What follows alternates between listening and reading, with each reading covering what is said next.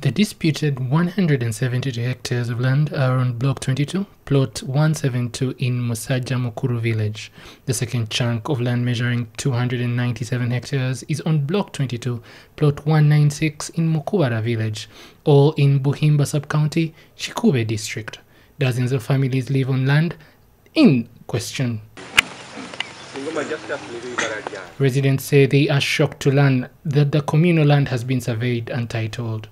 The three separate land titles bear the name of Buhaguzi East Member of Parliament, Stephen Aseera, Stephen Awan Bob Muhumuza, and Awan Charles Nyabongo Ochaki.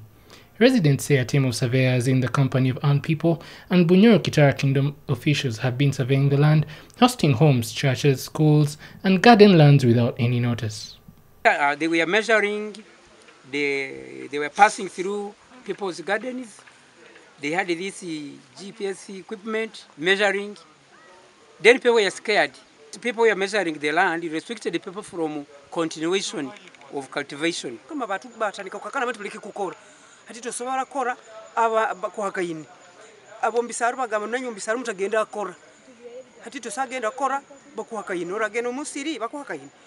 Peter Banura, the chairperson of Kikuube District, says he is angry with people who harass residents by claiming land which belongs to the community. And we handle this thing amicably.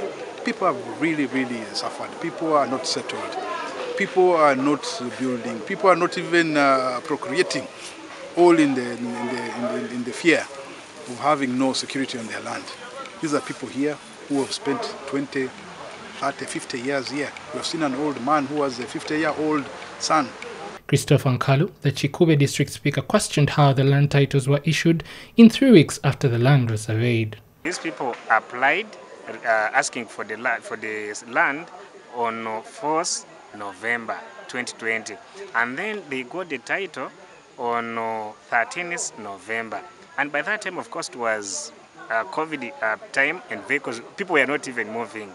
So how possible could it be someone applies for a land on 4th November and then he immediately gets a land title on 13th November? Penina Nyankeikara and Gerard Baleke, the sub-county chief, says they have stayed on the land for decades.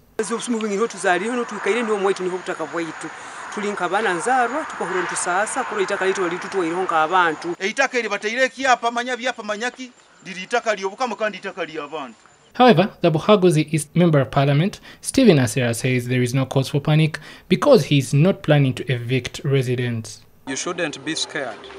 No one is going to chase you out of this. I have started the process of cancellation and I'm ready to witness in court.